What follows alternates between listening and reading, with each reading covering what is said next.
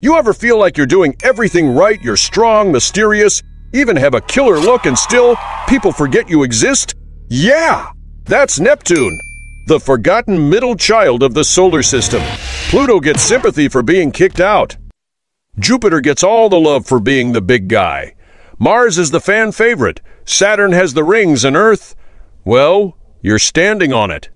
But Neptune gets ghosted harder than your high school crush after prom. Today, we're going to give Neptune its overdue moment in the sun. Metaphorically, of course, because literally, the sun's rays barely reach it. We'll explore why Neptune has it so rough, from killer storms and methane farts to clingy moons and interplanetary neglect. And along the way, I'll share a personal story where I basically was Neptune. So grab your space snacks and let's dive into the swirling blue sadness that is the 8th planet from the sun.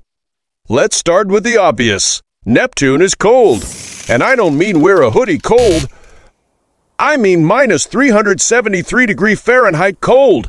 That's just a hair away from absolute zero. The temperature where atoms give up and stop moving. Neptune is so far from the sun that sunlight takes 4 hours to reach it. 4 hours! You could binge watch a whole season of your favorite show while Neptune is just catching a little bit of that weak solar glow. It's like living in Antarctica, in the dark, during a blizzard with no Wi-Fi, no pizza delivery, and the sun shows up 4 hours late with decaf. If you think Florida weather is unpredictable, wait until you meet Neptune. This planet has the fastest winds in the solar system, clocking in at over 1,300 miles per hour. That's faster than a fighter jet. Faster than your dad's reaction when you said you wanted to be a YouTuber instead of a doctor. These winds create giant, Earth-sized storms that just swirl around like cosmic tantrums. They don't last for hours, they can last for years. Imagine your worst Monday ever, never ending. And just to pile on the pain, it rains diamonds. That sounds fancy, right? Except you'll be crushed by atmospheric pressure before you can even consider starting a side hustle mining them. Let's talk about the sun. Ah, the sun. That bright, warm, lovely thing that gives life to everyone else in the solar system except Neptune. Neptune gets only 1/900th of the sunlight that Earth does. That's so little! Neptune might as well be sitting in the dark with the lights off, pretending it's okay. Imagine being that kid in the group project who's put in the farthest corner of the classroom trying to get some attention from the teacher, but the teacher's just not looking. It's like Neptune's waving its hands around, shouting, "Hey, can I get some love over here?" And the sun is just too busy to notice. Seriously, Neptune could use a little vitamin D, but nope. It's stuck out there trying to make it work with what little sunlight it gets. I bet Neptune's thinking, what did I do to deserve this? Well, Neptune, I'll tell you, it was born a little too far away from the cool crowd. Do you know how many space missions have visited Neptune? 1. Just 1. Voyager 2 did a flyby in 1989. It took a few blurry pictures, waved politely, and then left. That was it. Neptune got 5 hours of attention and hasn't heard from anyone since. Mars gets rovers. Saturn got Cassini. Heck, even asteroids give missions now. Neptune? Still waiting for a second date. NASA like, we're gonna circle back to that for 35 years. Neptune's the Tinder match that you ghosted because the profile didn't load fast enough. Neptune has 14 moons. 14! You'd think that'd make it the cool kid, right? But none of Neptune's moons are Instagram famous. Not one. Triton is the biggest, and guess what? It orbits backwards. Like, not even with the other moons. Just out there doing its own thing. It's basically the black sheep of the moon family. Scientists believe Triton is a kidnapped object from the Kuiper Belt, which makes it the space version of adopting a wild child and hoping it fits in. Triton's not staying forever.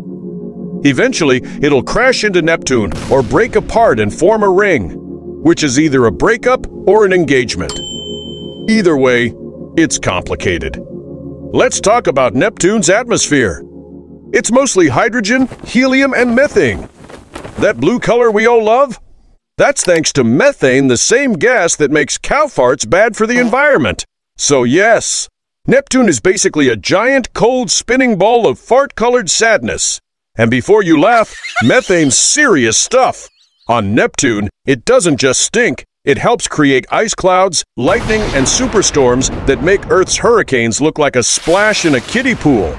Here's the kicker, you can't even stand on Neptune. It doesn't have a solid surface. You just fall forever through clouds, gas, maybe a liquid ocean of weird chemicals, and then get squished like a soda can by crushing pressure. Even the core, which might be solid, is under millions of atmospheres of pressure. You wouldn't reach it unless you were made of adamantium.